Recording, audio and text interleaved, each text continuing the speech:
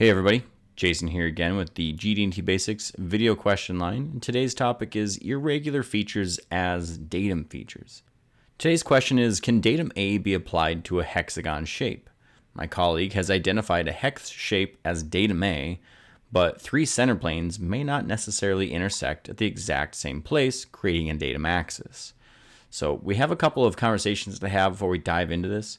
The first being that just because something is datum A doesn't necessarily make it a primary datum, but in this scenario, the drawing that we've created here, we're going to utilize datum feature A as the primary datum feature. And as you can see, we've identified datum feature A as this hexagon shape right here. And so to answer the question quickly is yes, you can identify the primary datum as a hexagon shape, and that will control 5 degrees of freedom for anything that references that datum feature as a primary datum feature in the feature control frame.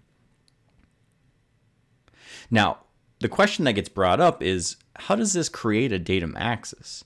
And while we can picture a perfect hexagon, and the midplanes from that hexagon being this midplane, or this midplane, all three of them intersect and create the center of the hexagon shape.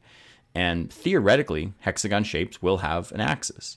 But if that hexagon shape in reality is not a perfect hexagon like we see here, the midplanes created from the two outside planes here, or maybe the two outside planes here, or the two outside planes here, don't necessarily always create a datum axis. And so how do we get a datum axis from an irregular datum feature? And just like getting an axis from an irregular cylinder, we still need to utilize that true geometric counterpart to yield our datum axes. In this scenario, though, we get a datum axis and a datum plane from this linear extruded shape. At least that's what the standard calls these sort of irregular features being used as datum features. And as you can see, we're qualifying this datum feature with profile of a surface. So even though we know that the actual surface we're measuring won't be a perfect hexagon, we can guarantee some level of size and form using the profile callout right here. So we're making sure that all of the elements of this surface stay inside that tolerance zone. That's qualifying datum feature A, saying, hey, let's make sure it's a good hexagon shape. But even if it's not perfect, we can still derive a perfect axis and a perfect plane from that datum feature. How we do this is by picturing the datum feature simulator. In this scenario, the true geometric counterpart is a hexagon shape, or an envelope, if you imagine that envelope going in and out of the page. So rather than a primary datum feature that's a cylinder, and its true geometric counterpart being also a cylinder, we see this one's kind of an irregular true geometric counterpart. And that envelope grows and expands. Now, it's pretty easy to picture a hexagon shape growing and expanding out from the center of that shape. But if it's an irregular or a really irregular shape, defining how those surfaces have to expand outward can be a process defined by itself. So this one's rather easy. We can picture the center of this hexagon shape. And from the center of that true geometric counterpart, we're going to derive our datums. We're going to derive the origin that can control translation in 2 directions and rotation in all 3 directions.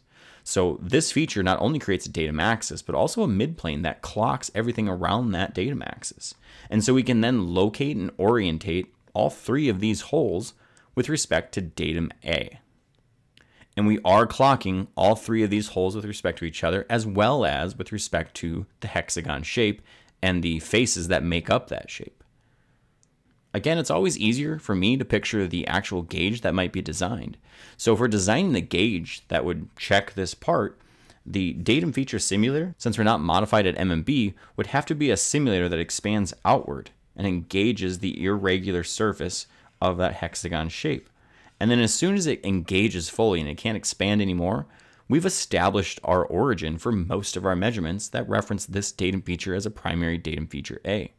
And we can go ahead and see that the pins that would check these, again, those diameters of those pins would be the virtual condition. And so we could easily check all of these holes. Now, this is an expensive gauge to design because the hexagon shape has to expand outward.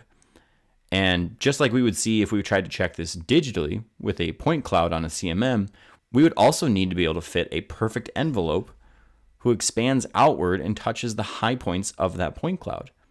So just as if this were a cylindrical datum feature, we would have to fit a cylinder to that point cloud, ideally max inscribed cylinder, to fit to that cylindrical point cloud. However, we have something a little more irregular and a little more advanced, and that does control rotation about the axis and midplane of this hexagon shape. So you might have to get creative to utilize the point cloud of this hexagon shape in order to constrain all 5 degrees of freedom that it can, and ideally it gets as close to simulating this expanding envelope as possible. Now, one alternative would be to consider the MMB modifier. The MMB modifier allows us to have a single boundary that can simulate datum feature A. And the design criteria is that if we were to put this surface on top of the mating feature, and when those two elements interact, there's a little bit of clearance or a little bit of play. In other words, this part can translate loosely away from this part in the final assembly. If that's the case, during assembly, we can adjust where these parts are with respect to each other to get these holes to line up. We should allow inspection to do the same. And that's called datum shift. We're allowing inspection to shift the feature away from the datum simulator. And the size of this datum simulator is the MMB of our irregular feature of size. In other words, if we take the size defined by our basic dimensions and understand what the maximum material boundary would be based on our profile tolerance, which really would be 3 sets of parallel faces spaced apart 1.5 inches, and each one of those faces can deviate in and out 30 thousandths, our hexagon shape would be a hexagon whose flats are 1.5 minus 30 thousandths. And that is our true MMB boundary. Now, this is also rather tricky to gauge when you're dealing with a CMM point cloud, but this makes very quick work of an actual fixed functional gauge. We could design this gauge feature and these 3 gauge features very easily. And once again, as we see, if we were to fit this part on the physical simulator, we would see that we would be restraining the rotation about the axis of that hexagon shape. And so we are controlling 5 degrees of freedom, 2 translations, and 3 rotations. The 1 degree of freedom that this hexagon shape cannot control as a primary datum is the translation in and out of the page. Alternatively, if the hexagon feature is not necessarily supposed to control the rotation about its axis, we can consider a couple of other different ways to control this feature as a primary datum. One of them being custom datum reference frames from the ASME Y14.5 2009 section 4.22. Another one we can consider is the application of MMB, LMB, and RMB to irregular features of size. Check out section 4.17 for this one. We cover both of these topics in our advanced course if you're interested to learn more on those. Again, thanks for submitting your question, and I hope this cleared some things up for you, and have a great day. Our goal is to be your best source for GD&T information online. It's important to us that everyone involved in engineering and manufacturing have the chance to learn and better understand GD&T on your prints.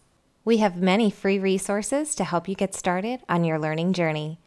Subscribe to our GD&T community using the link in the description below or visit our website.